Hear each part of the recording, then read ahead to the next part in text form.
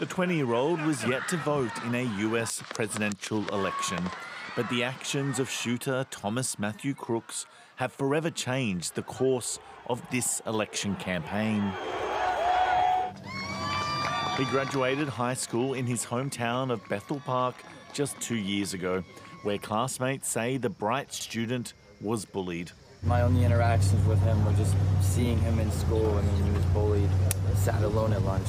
The nursing home worker had been registered as a Republican voter since 2021, but donated to a progressive political action committee the day Joe Biden was sworn in as president. We do not know the motive of the shooter yet. We don't know his opinions or affiliations. Is there any Democrat practically in this country that doesn't use ActBlue now? We work with pretty much everybody on the federal level, and we work all the way down to local school board races. During raids, the FBI found suspicious devices in the shooter's car and home.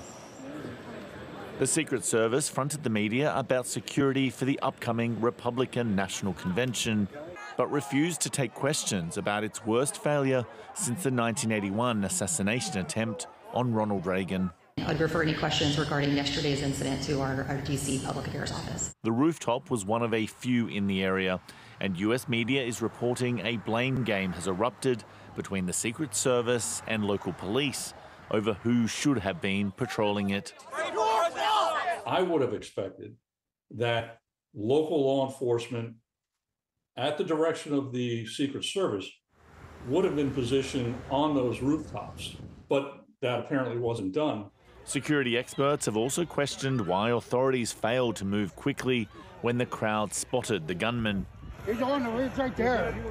One of Donald Trump's greatest political advantages is his ability to draw a rapturous crowd in a festival-like atmosphere. His campaign was counting on holding these type of events to energise voters, but this shocking act calls into question the safety of his signature rallies as we enter the last few critical months of this campaign. Thankfully, former Trump is not seriously injured.